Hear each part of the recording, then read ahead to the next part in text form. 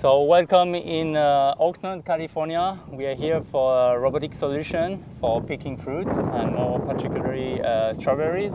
We are here with Matt. Hello, Matt. Hello, how's it going? I'm good, I'm good. Thank you for hosting us and sharing your experience. Oh, anytime. I love having people come out. Could you please present your farm and what we're going to see today? Again, my name is Matt Conroy here at Good Farms Strawberry Farm here in Oxnard, California. We're in the middle of 100 acres of conventionally grown strawberries. As you can see, we grow strawberries on an elevated bed, roughly 15 inches tall, and it's 64 inches from center to center on the furrow. The way that works is the harvesters would then be in charge of 2 bed or plant rows per side as they harvest. So why did you decide to start working with this company? So Advanced Farms is actually the third robotic harvesting company that I've personally worked with. Again, here at this particular site, we do a lot of R&D with startup companies. Advanced Farm reached out to our leadership and then ended up, here with me at the ranch as just another startup company that wanted to do strawberry harvesting. And we like to be very innovative, and so having new companies come in and be part of our process and I try to mentor them as best I can with some of the old ways. I've been doing this now for over 30 years, so I've got a lot of history on how we used to do it, and I feel I have a lot of vision on how we can move it into the future. So melding the two together with the new technology and the new visions, working with them was it makes sense. They're a great team to work with, and their vision aligns with our vision, and it makes a lot of sense. So you said that you are working with our technical, innovative product. Can you tell us maybe what kind of product? I have another machine that does something completely different that sucks up a certain pest that we have a problem with. Okay. And it's a unit that does that. We also are working with other products for our irrigation systems and really making them more automated and more efficient, and just water is a big issue here in California, so we're trying to do everything that we can to use the appropriate amount of water, not use overwater, and make sure that we don't have anything bad go into any of the aquifers or any of the watersheds.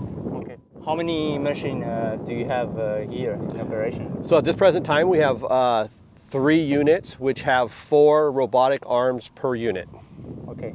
And when did you start working with Advanced Farm? I've been working with Advanced Farm now. We're just starting, I believe, our 4th year. So we've been with them from the beginning, from the inception, being out in the field at midnight in covert ops with them so nobody can see, and just working in the dark to where we're at now. Do you have any idea of how many hours or how many acres you have already covered with this robotic machine? The way that we've worked it here with the machines is we work every day, Monday through Saturday, so 6 days a week, and we try to cover at a minimum 5 to 10 acres a day.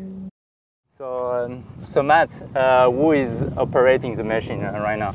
So the way that it works is I have an individual that works for me here on site, but he only works for me in name.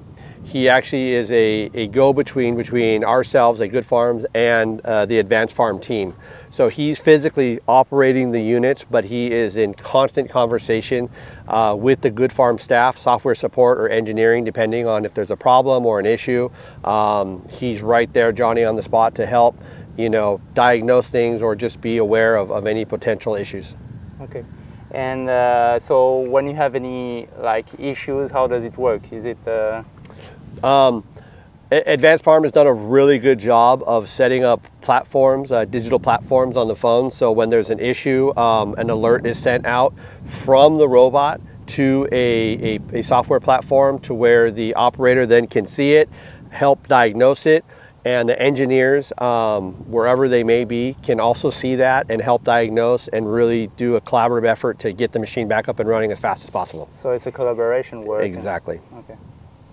And for the logistic, I don't know if you have all your field in one field, one area, or do you have different spots? So as a company, we have different farms in different districts. The units that we have here will only stay on this field, and they'll work throughout the whole season. So they'll start in January and go all the way up until the middle of June to complete our season. And the way that I operate with the units is they do not have a designated area. We're going to put them to where they can succeed the best. So that way we can get the best out of them, the best information, and the best and largest amount of learning. Okay. And how works the logistic? Do you have, if you want to move them from a field, an area to another one, how does it work? The way that would work is just a coordinated effort between ourselves and the Advanced Farm team. Okay. So now we're gonna talk about how do you use the machine. So you have said that you use them since 4 years. I don't remember how many acres you said. So we try to cover 5 to 10 acres a day. I try not to put a designated acreage associated with the machine. They still are in the R&D process. So my goal is to make it so they can't fail. You know, I want them to be successful. So without setting that goal, if something does happen, it happens, and we can learn from it and we can move on. The way that we operate the machines is we have the machines go through, and then we'll have a harvest crew go through afterwards and just do a cleanup, and then compare the two and really gauge to see how well they're doing. Do you use the machine one by one, or do you use them as a fleet? So we use them in more of a fleet strategy, so that way they're going together, because we like to try to cover an area to completion rather than just having a checkerboard effect in the field.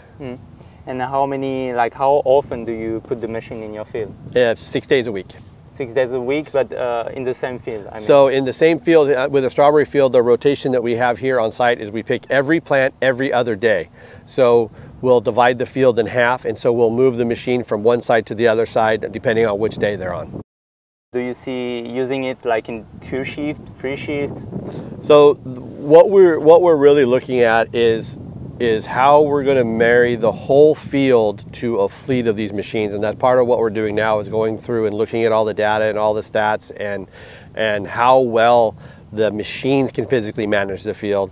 And at that point we scale up to a size to what we feel we can pick half of our field in one day, and at that point we'll probably pull the trigger and really, again, with the Advanced Farm team and the Good Farms team, scale up the whole operation so that, yes, we will be machine harvesting the field at some point in time in the future, and then we'll have to have a smaller crew come back afterwards and help clean up. So what would you improve on this machine?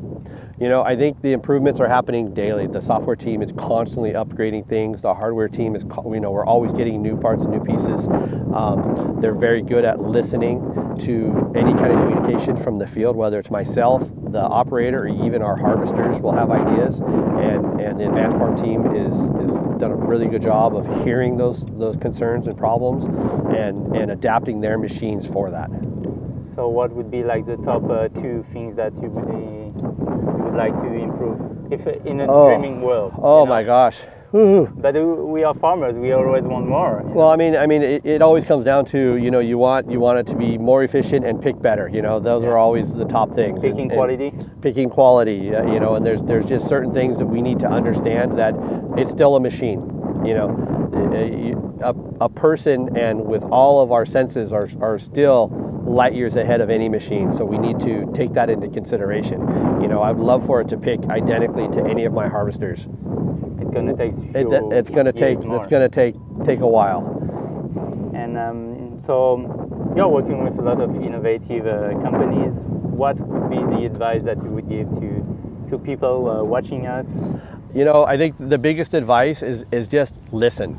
You know, I've worked with a handful of robotic companies and innovative companies, and where their biggest downfall is they don't listen well enough to what is coming out of wherever it is, whether it's a strawberry field or a manufacturing plant or wherever it is.